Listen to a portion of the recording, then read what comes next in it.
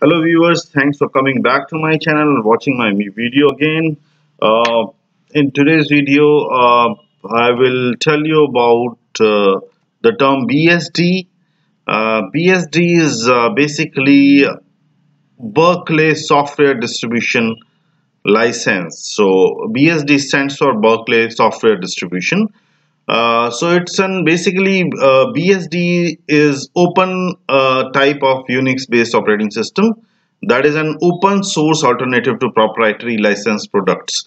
So we have operating system propriety or the licensed operating systems like Windows, the Linux based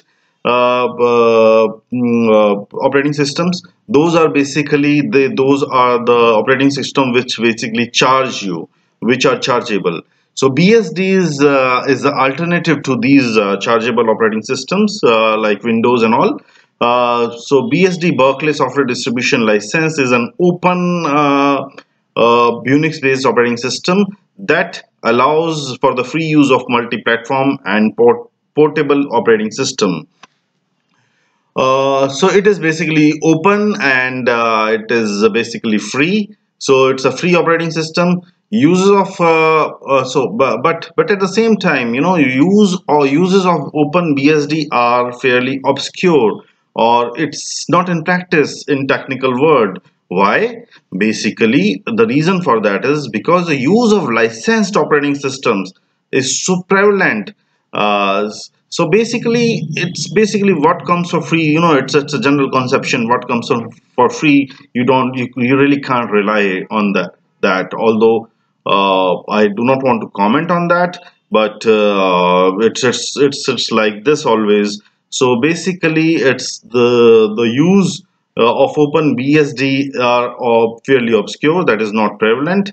For example, most consumer systems and even the vast majority of business systems utilize a window operating system or some licensed version of Linux or Unix system. That is all paid operating system. So BSD, which is free operating system, is not prevalent in industry. Like you have paid systems, paid system, as I said. So you would have understand the term what is BSD. So it's a Berkeley software license distribution license, and it's an operating system, and it is open source. So there's no charge for that. So that's about it for BSD.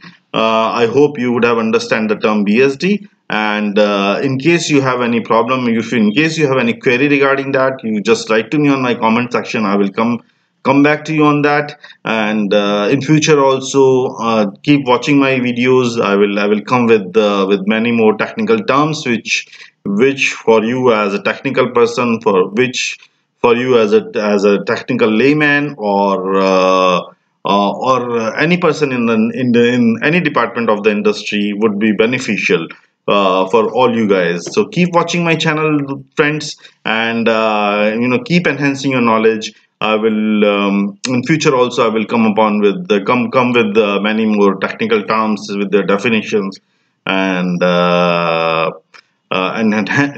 will try to enhance your knowledge. Thank you much for watching my video. Thank you very much.